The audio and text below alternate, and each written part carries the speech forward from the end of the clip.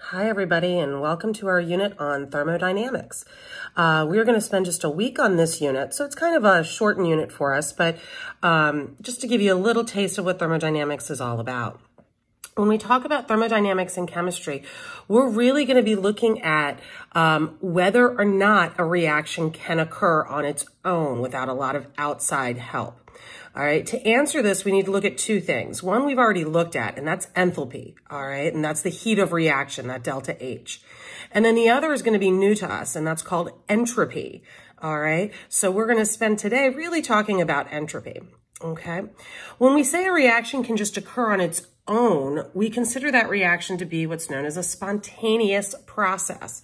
So a spontaneous process is a process that can occur without outside intervention, all right? It doesn't necessarily have to be fast. When we hear the word spontaneous, we tend to think fast, but that's not true. It just means, again, it has to happen without outside intervention. So an example of that would be rusting, okay? Rusting is actually a pretty slow process where iron and oxygen react, but it does happen without outside intervention. All right, so let's take a look at entropy. And entropy is abbreviated as S. You'll usually see it as delta S because of the change in entropy. All right, it's a measurement of the randomness or the disorder of the particles in the reaction. All right. Spontaneous reactions will always move towards an increase in entropy or randomness. All right, and this is due to something called the Second Law of Thermodynamics. All right, Second Law states, okay, that the disorder in the universe is always increasing. As disorder increases, energy is transferred to the less usable forms. So what does this mean for us? We're going to be looking at what's known as the delta S for a particular reaction. If it is a positive number, if it's greater than 0, then that tells us that the entropy of that system is going up. It is increasing. All right. The particles that you are forming are becoming technically more chaotic, more random. All right. And that means that the entropy is going up. If we find that it is a negative number, it means that the entropy is going down. So actually the particles in that reaction are becoming more organized. And of course, this can absolutely happen. All right. So we want to look at some of the different instances of this. Okay. So factors that affect entropy and things that we're going to be asking you to look at. All right. States of matter. Okay. And obviously that has to do with the different temperatures. Atomic or molecular complexity. How much of the compound you have, and then mixtures, okay? All right, so let's take a look first at states of matter. And this one's nice and straightforward, so I like starting with this because we can get a good visual of disorder or randomness when it comes to states of matter, all right? Solids are very ordered. They have a lot of structure, so they actually have very low entropies, okay, as opposed to a gas, which we know all about gases. Gases move wherever they want to move, and so they have very high entropy. And then liquid is there in the middle, okay?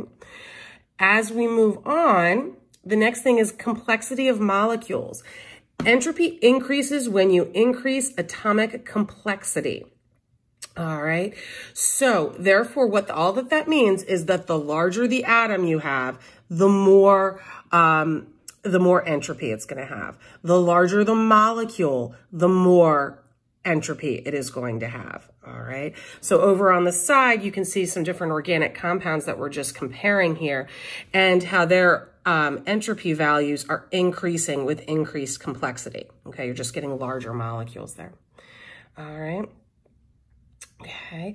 If you have more of a particular sample, well, if you have more of something, there's more chance of those particles being in random places and, having more disorder to them. So if I have, 5 grams of hydrogen gas compared to 10 grams of hydrogen gas, that 10 grams is going to have more entropy. It's going to be more disordered. Okay.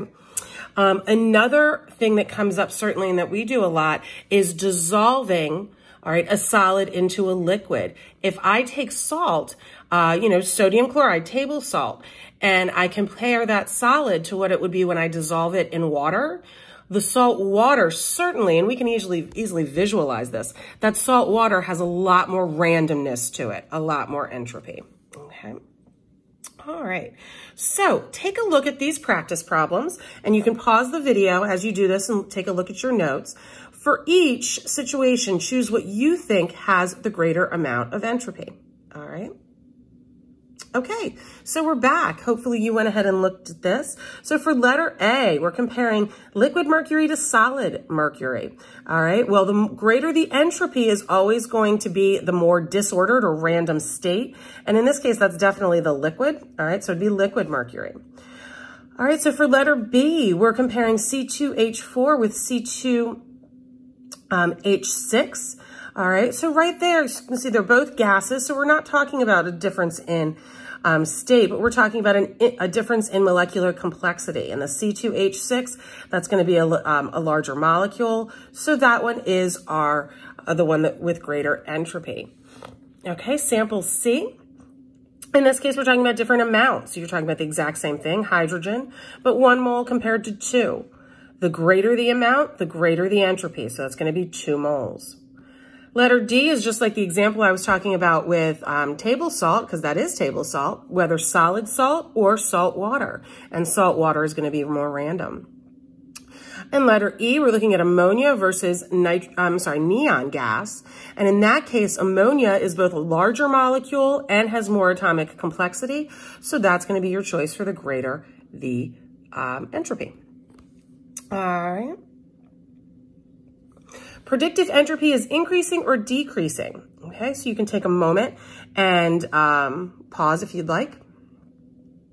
All right, so solid sugar is added to water, so you are dissolving it. So we're comparing what's happening when I go from the solid substance to an aqueous substance. And in that case, your entropy is certainly increasing.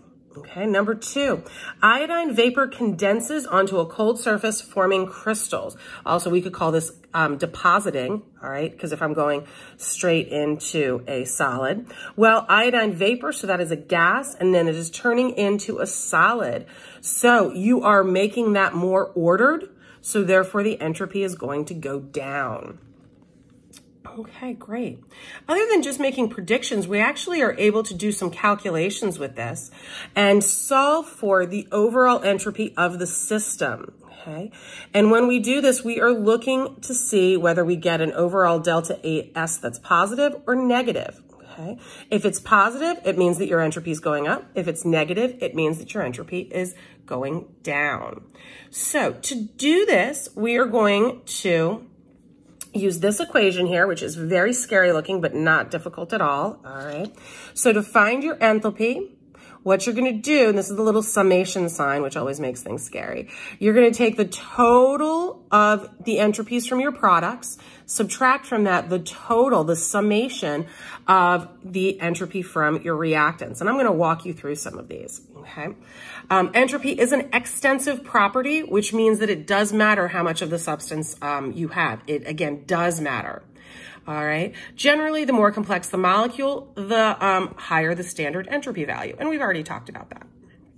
So in your notes, and hopefully you can read these, certainly you can zoom in on them, you are given a bunch of standard molar entropies.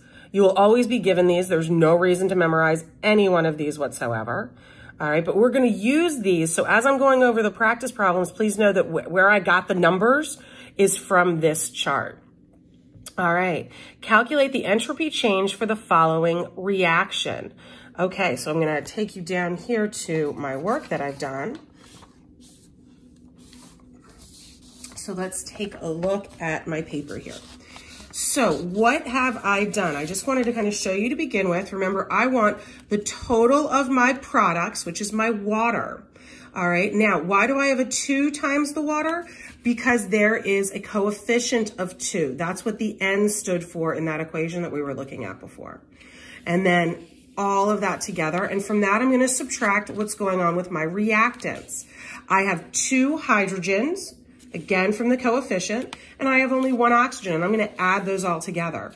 And then whatever this total is, I will subtract from that total. So let's take a look. I'll take away my little sheet there. And again, the 69.95 directly from that table in your notes.